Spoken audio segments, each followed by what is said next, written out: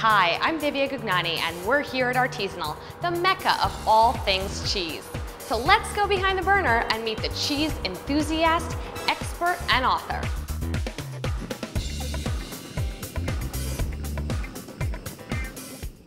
I'm here at the Artisanal Cheese Center with the Dean of Curriculum and Metro Fromager, Max McCalman. We have a wide range of cheeses from mild to pungent from different regions across the world. What are we tasting now? Of these, I think that probably I would start off with this Petit Montagne, this goat's milk cheese right here, and on this leaf. And so with this cheese, it's beautiful because it's actually, the leaf is around. Right, it's like a little package.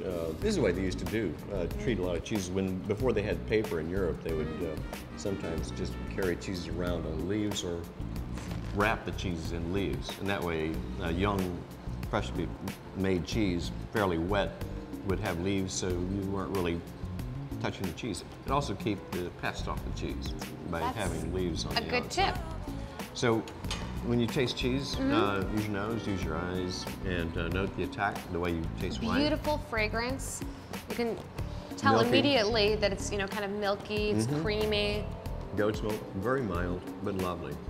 The next cheese I think we should try in this group is sheep's milk. And one reason we would have a goat's milk cheese first is because the goat's milk cheese most of them are a little bit lighter. And this is Pecorino Balse Volterrane. And this is Italian? Italian. Of course. And Tuscan.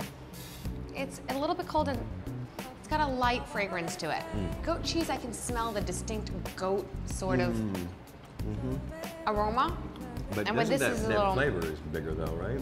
It is. The flavor's definitely bigger. This type of cheese does pretty well with some fairly high acid white wines. It also does pretty well with some fruitier reds.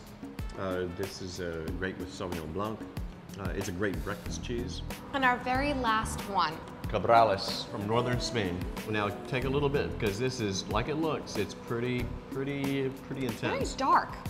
And this is it's got a very strong smell. So the bleu has grown, and the bleu in the cheese. These are the flowers in the cheese, and the flowers. Right. So can you explain to me what makes blue cheese blue? And this may be a very dumb question, but I've always wondered, why is blue cheese blue?